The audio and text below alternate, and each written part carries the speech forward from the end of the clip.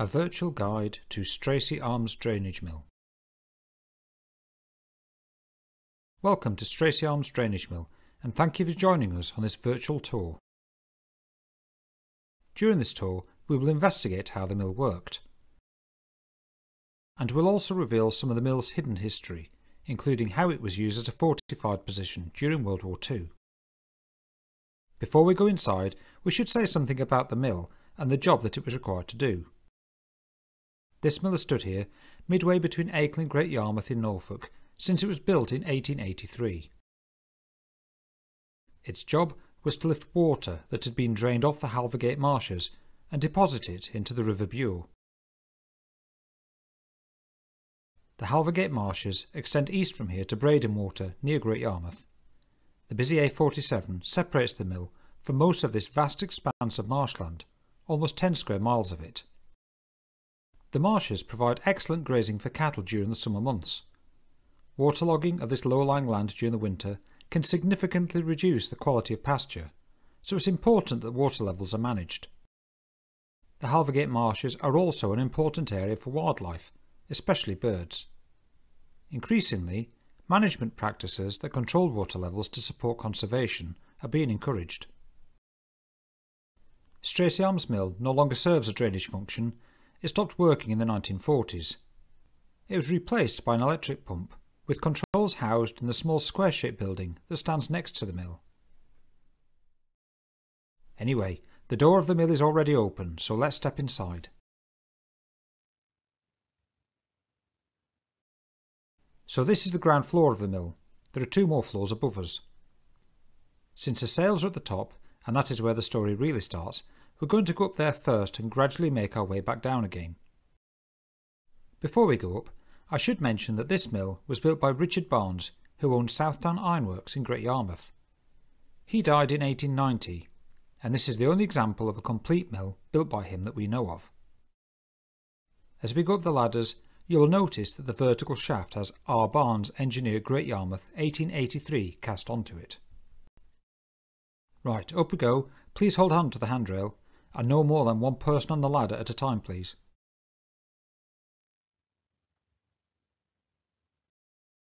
So here we are on the 2nd floor. The cap of the mill is sitting right above us here. There are 2 windows on this level, both with views along the River Bure, east towards Great Yarmouth and west out towards Acle. If you look down there, you can see the roof of the building that houses the controls for the modern electric pump. There's a lot going on up here.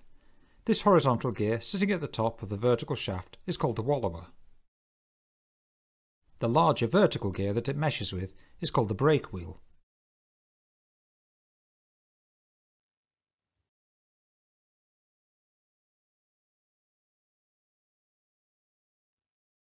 The brakewheel is fitted to an axle called the windshaft that goes out of the cap.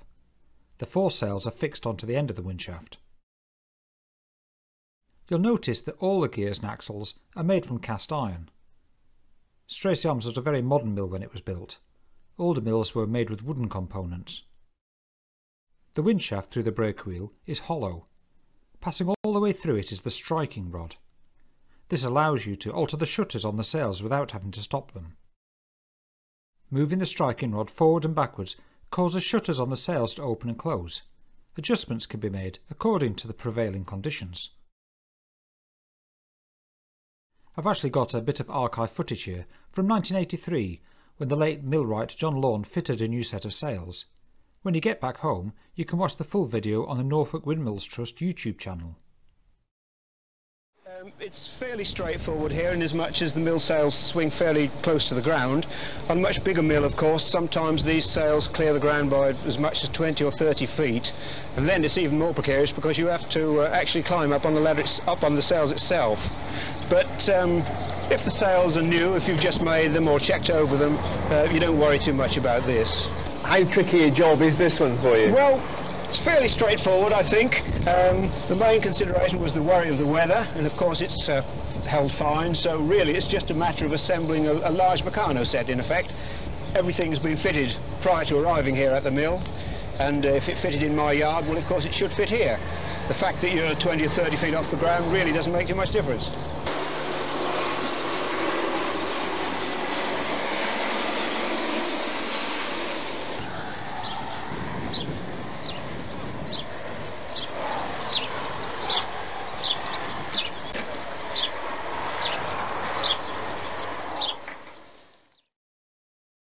and I've got a couple of photographs here from the 1960s, when Smithdales of Acle restored the mill. You can see several modern health and safety regulations being broken in these images. This diagram shows the whole mill, and you can see that it is really part building, part machine. It's designed solely to transfer energy from the horizontal movement of air to the vertical movement of water.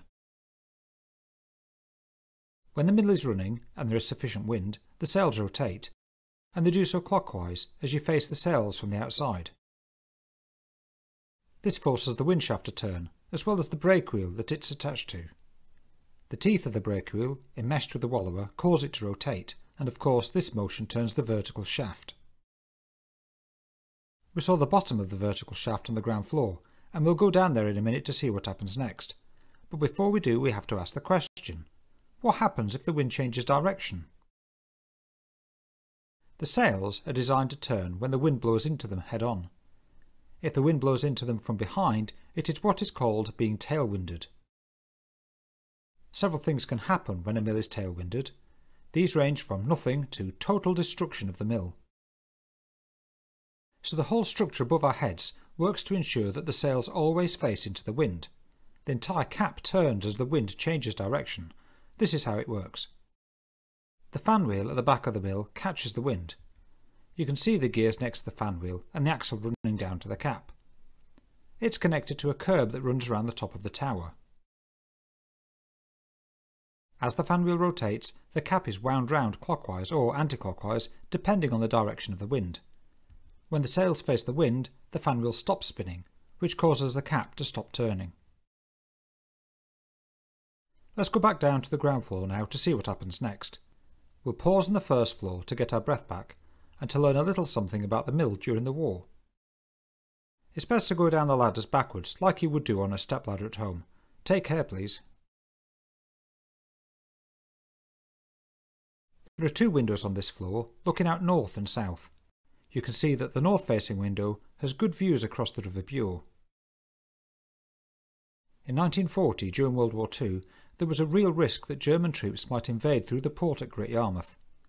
The mill was fortified so that it could be used to fight against any attack. The river, the road and the railway, all close to the mill, could have been used to transport enemy forces. A number of embrasures were punched through the walls so that the mill became a very tall pillbox. You can see the holes in photographs that were taken around that time. These holes are bricked up again after the war. This photograph was taken during a restoration when the render was removed from the walls. You can see the bricks where the opening used to be. On the ground floor, one of these embrasures has been opened back up again so that visitors can see what it would have looked like. Let's go down there now. Careful on the ladder. So we're back on the ground floor. We've seen what causes the vertical shaft to turn. You can see that this large crown wheel will turn this bevel gear here, and that the shaft runs out of the building. If we go outside now, we'll be able to see what happens next. What a beautiful day. That axle we saw inside goes into that black metal container at the foot of the mill. It is usually kept locked, but we have special permission to lift the lid and take a look inside.